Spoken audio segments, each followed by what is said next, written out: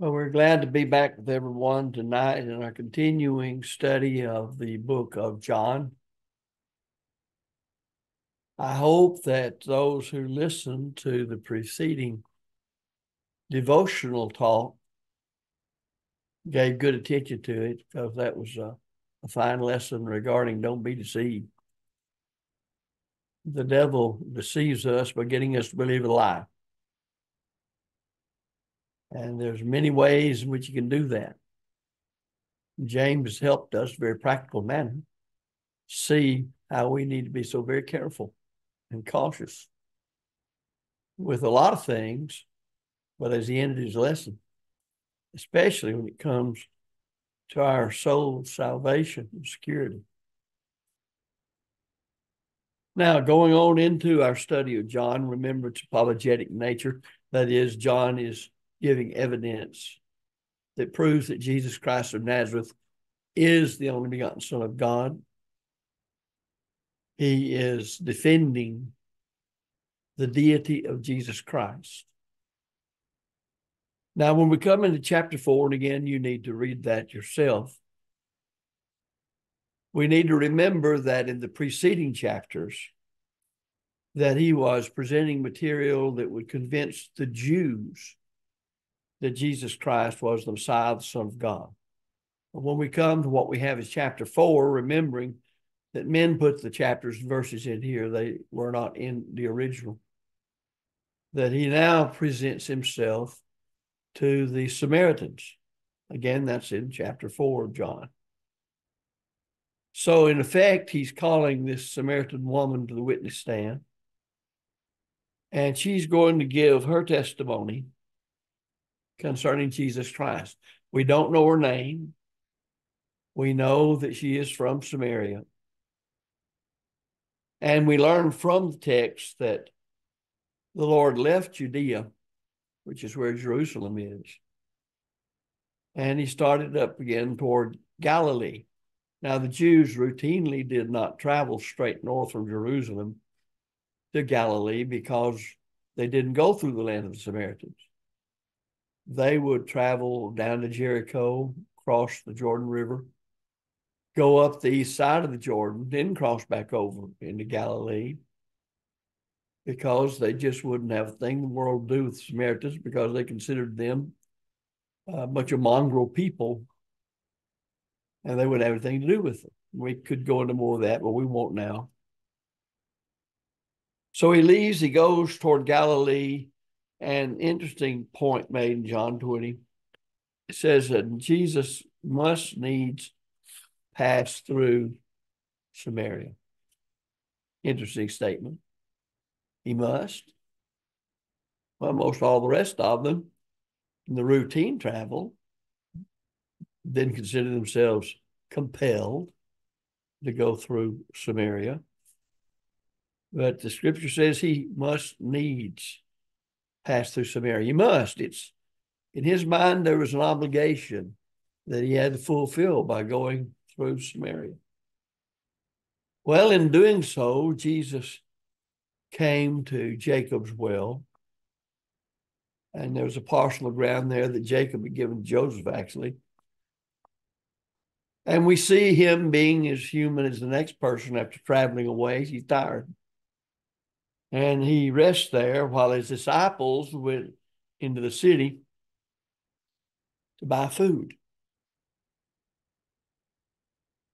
Well, we see a little bit of the custom of the times. It was the women's job to draw water. Water was never something in that area, or even today, that easily found as it is in other parts of the world. So here's a well. Whose well is it? It's been there a long time. It's Jacob's well. If you go over there today, you can go to where that place is. Now, the Kaiser, back before World War I, started building a church around it, got the walls up, and war started, and that's the way it was left, never was finished. But it's there. It's just a big open face well going very deep. Well, the Lord began to talk with this woman, and he began the conversation talking about physical water. And as it was the way with the Lord, and as the master teacher example for you and me, and how to study with people and to get their attention, he very skillfully turned the conversation to spiritual water. Now, let me pause here and emphasize what I did, I think, even last week, or at least sometime before, that we should, as members of the church, God's children, since the Lord's charged the church with teaching the lost the gospel, there should always be upon our mind in visiting with people, find out their spiritual status. What is their situation? Whatever we're talking about, we can learn from the Lord to skillfully, deftly turn the conversation to something spiritual. You know, people have no problem talking about the Astros or some other ball team of some kind, or what's going on somewhere. And they may be strangers to one another, but they try to use some sort of common ground. It's usually sports or something like that. Well, you could do the same thing in trying to turn it to spiritual matters.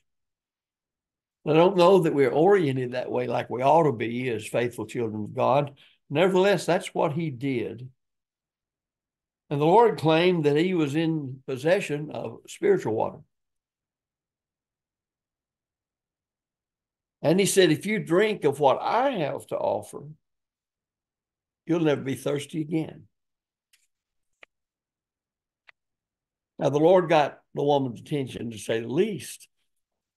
I think if any of us lived in that part of the world, water was as scarce as it can be in a very arid, dry climate, that would get our attention. He made reference to personal problems she had, and he answered some of her religious questions. And he taught her a great lesson on true worship. Now, it's interesting that he talks about true worship. Well, to hear some people speak of worship, if they even know the meaning of worship, you would think anything you did or thought concerning God, if they're good thoughts, would be acceptable to God as worship. I hear people all the time talk about, well, I have been blessed to be a good piano player, and I play my piano for the Lord. And you remember there's a song that shows up around Christmas every year, since the religious world looks at that as Christ's birthday. The little drummer boy, I played my drum for him. Beautiful little song. Has nothing to do with the scriptures, but where does that ever stop anybody from thinking God's going to accept what they offer? The true worships are acts of obeisance paid. The word most used for worship is proskuneo, and it carries with it the idea of actually prostrating oneself before another to do obeisance and to show homage. Well, the Lord knows exactly how he wants to be worshiped. The woman made a statement and said, I know that when Messiah comes, that he's going to tell us all things. And Jesus very boldly said, I that speak unto thee am he. This is all after he's taught about worship. Now, they're under the law of Moses. Thus, he says salvation's of the Jews, because she wondered why their worship wasn't acceptable there in the mount. Well, keep in mind, Jesus was a Jew after the flesh, and he lived and died under the authority of the law of Moses. And he makes it very clear now, under the law of Moses, salvation is of the Jews. He did not hesitate to say what was right. Some people would have got her attention like he did, but they would have been afraid they would run her off. They'd said something like that. Maybe she would run him off. He's in her country. There was no love lost between Jews and Samaritans. But they all recognized that there was a Messiah to come. And he plainly says, I that speak unto thee am he. We should understand how we should use great plainness of speech. Paul said he did that he used great plainness of speech. Now, there's a reason for that. We want to be understood. People must understand the gospel. They must understand the application of it to their own lives. We who know it, we who have obeyed it, we who live according to it in the family of God, the church, we must want to tell others about it. And notice here, the Lord, you couldn't be any more humble than the Lord. You couldn't be any more loving than the Lord. Certainly, he loved that woman's soul. And that did not forbid him or hinder him from speaking very plainly. I that speak unto thee am he. And as he spoke of worship and true worship, worshiping God in spirit and in truth, under the law of Moses, he made it clear that as Samaritan, you don't know what you're worshiping. But the Jews do, for salvation is of the Jews. It is a sad day indeed that covers much of this world's religious views. It says you can't make a plain statement like that. Do you think I'm lost? A man says who has never obeyed the gospel. How would you answer that? I not only think that person's lost, I know you're lost. That's the reason I'm talking to you. You're lost in sin.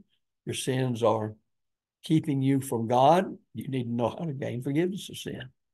I think sometimes we think that people are all ready to just completely reject the truth. We don't understand the power of truth. And truth needs to be stated plainly. Now, someone will say, well, why do you believe that? Well, then we begin to show them from the Word of God why we believe that. Now, notice the impact when he said, I that speak unto thee am he, I am the Messiah. Notice the impact it had on the woman. Well, to say the least, she was very excited. She's so excited, she left her water pot, went away into the city, and she declared to the people, come, see a man who told me all things that ever I did. Can this be the Christ? Well, he hadn't told her all things ever she did, but he said enough about her for her to understand the implication he could have if he had wanted to. Because he had no way of knowing what her situation was. Call your husband. Well, I don't have a husband. Well, you well said. Jesus said, you've had 5 husbands. The one you have now is not your husband. That sounds pretty much up to date to me and the kind of people you would talk to around about us as you go out to try to teach the truth to them. You're going to run into people like that. And there's no use beating around the bush about the whole matter. Just speak the truth as Jesus did. Now, John is saying plainly to us, this is how the Lord's conduct and how his message affected this woman of Samaria. People hear so many lies and they approach so many people who are trying to flatter them and get on their good side and say sweet nothings to them. It surprises them to hear somebody be so bold. And we need to be bold. If anybody in this world needs to be bold, members of the church of our Lord and Savior Jesus Christ need to be candid, frank, and bold. That doesn't mean we don't love people and are tender-hearted and kind and cherish them as nurse would her children and so on. Paul said he was that way. But he also asked for prayers that he would speak up and be bold. And that's what we need to be. You may not be able to engage in a long Bible study, but you can state the truth about matters. We also then have the testimony not only of the woman that started this whole thing, as John recorded it in John 4, but we have the testimony of the Samaritans. Notice that because of the word of the woman, there were many who left the city and went out to him. The process of things, the Lord is talking to his disciples, and as usual, they're kind of surprised about this whole thing. It would have been interesting. My human curiosity would like to have heard them and seen them when he says, I must needs go through Samaria, because they wouldn't have on their own. And now, lo and behold, he comes back, and he's been talking to a woman of Samaria. We don't realize to this day the status of women in those days and time, or in a lot of places in the world today. But then to add to it that he is a Jewish man and she is a Samaritan,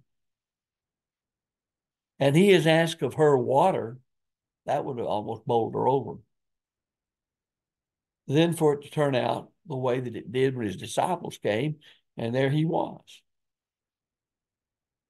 Notice that he talks to them about his mission.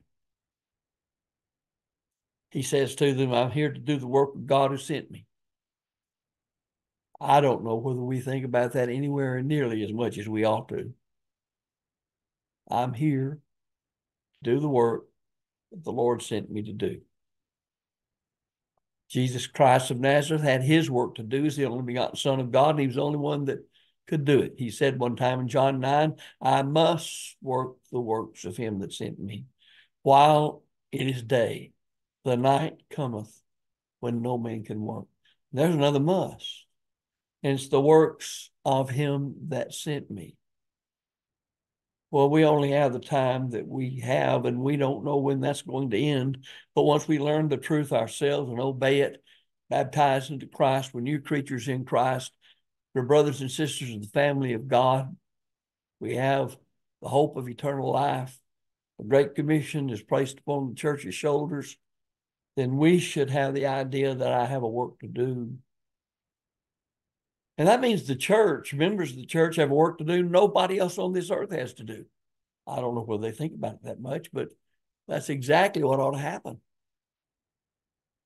People aren't turning out by the droves to be gospel preachers. I think I know one reason why. From the heart, they don't feel compelled to do the work of their Father and to leave a whole lot of things and to take care of what ought to be first. Now, that doesn't mean the person can't support himself financially to do it, but it means that the Word of God ought to be a burning fire, and they can't be quiet about it. And they're going to do all they can for themselves to learn it, to teach it, and to defend it. So he talks with the disciples about the work that God sent him to do. He also talks about some great opportunities that are set before them. Notice how he says, the fields are white unto the harvest. They're already unto harvest. Well, you look around about you today, and we constantly talk about how bad off the United States is, and how terrible things are getting, and they're going from bad to worse to much worse, and on and on and on.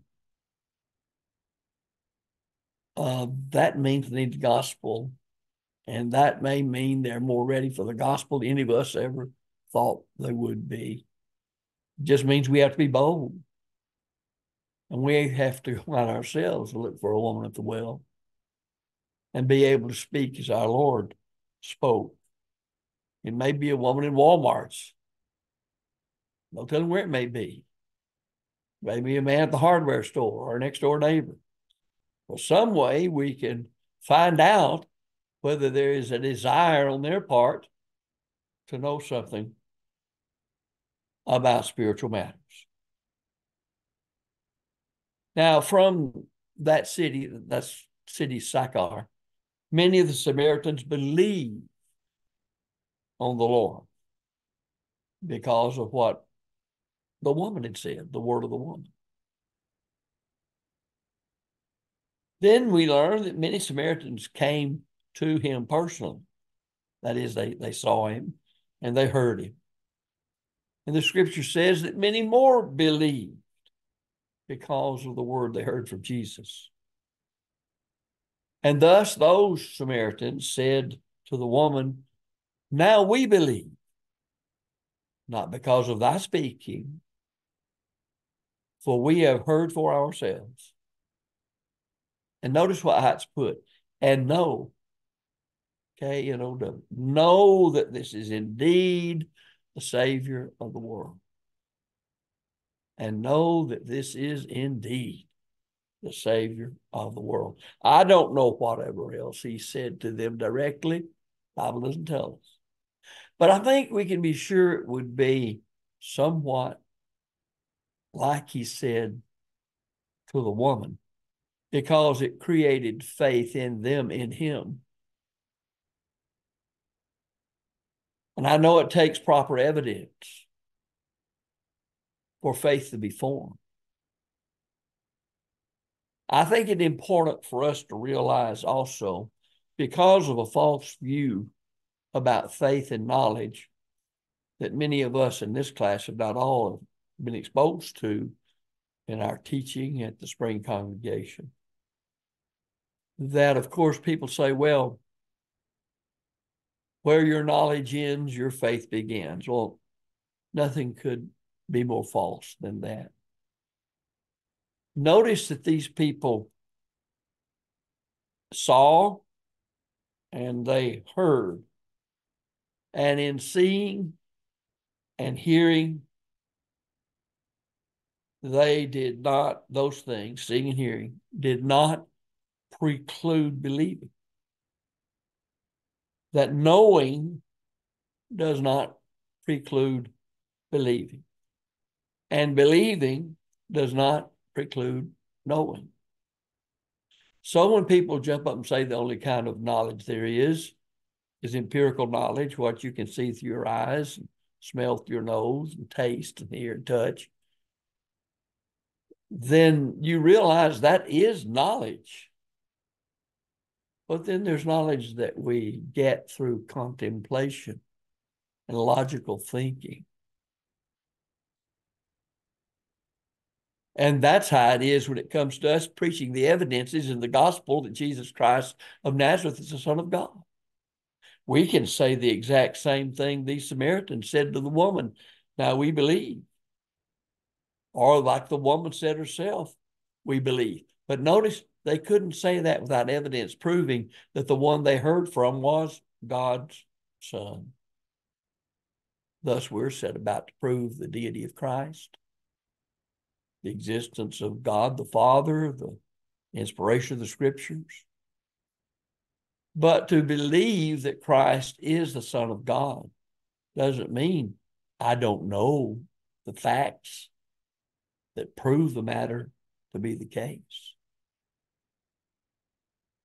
We have another situation we might mention now and then look at it later on, and that is Thomas. I grew up hearing a poor fellow called Doubting Thomas, and everybody thinking he wasn't what he ought to be. Well, after the resurrection, Thomas wasn't with the other disciples when the resurrected Christ appeared to him one time.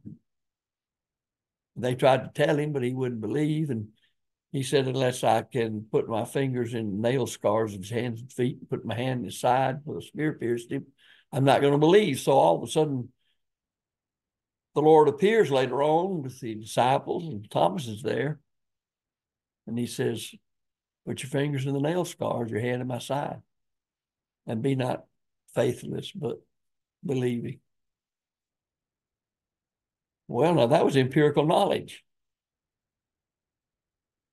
He knew that this was the resurrected Christ. But that didn't set apart him from his faith. Faith is enhanced. It's created and enhanced by the facts of the case. What John is saying here is that this is the testimony of the Samaritans. And what is it? This is indeed the Savior of the world. That's what we need to be preaching to people. You look around about you, people don't know. They're wishy-washy. Who is what? Who is whatever? And they're tossed to and fro by every opinion and idea that flows around.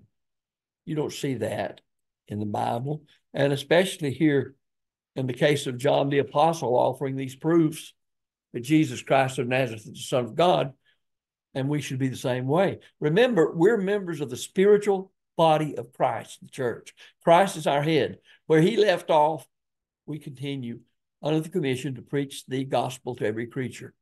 The gospel being the power of God to save. Romans 1:16. Further, as we go on with this, time allows, we have the testimony of those Galileans. Remember, he started out with Judea. He said, I must needs go through Samaria. Now he goes on through Samaria and comes to Galilee. Now the Galileans had been at the feast of Jerusalem, and they had seen all things that he did in Jerusalem. Well, we don't have all the details and the particular signs that he worked there. They saw all of them. So when he came into Galilee, Scripture says the Galileans received him. Now note this. This is how the Lord's work further south and up there in Jerusalem had affected these Galileans. All these Jews under the law had gone down to the feast days, had seen the works of Jesus in Jerusalem. Now they've gone back home. Jesus comes later, and they remember very well the things that Jesus did in Jerusalem, and on the basis of that, they received him. So then we have the testimony of the second sign as inspiration guided the Apostle John to write it. There was a certain nobleman, an official, whose son was sick in Capernaum. Now, Capernaum is down on the Sea of Galilee, just to the northwest side. When we were there, we left on a boat from the southeast side and traveled northwest all the way across the sea and landed at Capernaum. The nobleman came to the Lord, and he's very humble. He pleads with him, saying, Sir, come down and save my child's life. He knew enough about things to know the child's going to die. Well, to make the story a little bit shorter, he told him to go his way. His son lives. Now, notice this man accepted what the word of the Lord revealed to him. He believed in him on the basis of the word that the Lord had given. Now, you must understand, these Galileans had already received him on the basis of the signs that Jesus worked in Jerusalem. There had to be some reason this man came to Jesus and asked him to come save his child. Well, when he starts home, after the Lord told him that, he meets his servants, and they said, your son's alive. And he asked, what time did he get rid of that fever? That's what he had. And it says he began to amend about the 7th hour. Well, the Father knew then that that was the hour in which Jesus had said, thy son liveth. That's an amazing thing. What do we do about these signs? What are they signs of? They're not signs of themselves. They point to something. What do the Galileans think they pointed to? So much so that this man with a son about to die comes to him and asks for help. Obviously, they were convincing them that this was at least a prophet of God. Now, our time is about to play out here, and I don't really want to go into chapter 5 right now. So I think we'll cut it a few minutes short. If you have any questions as I go through these things, jot them down and we can deal with them. But we'll call this a halt for tonight. And thank everybody for being here. Hope you all can make it to the lectureship at Fish Hatchery Road on Saturday. Whatever the case, before we go, let's have a word of prayer. Our Father in heaven, humbly we approach thee to glorify thy name, the hallowed, to thank thee for our time together in the midst of this very busy week, to stop and to think and meditate on thy word. May we meditate on it day and night. May we be honest in the reception of it and application of the same to our lives.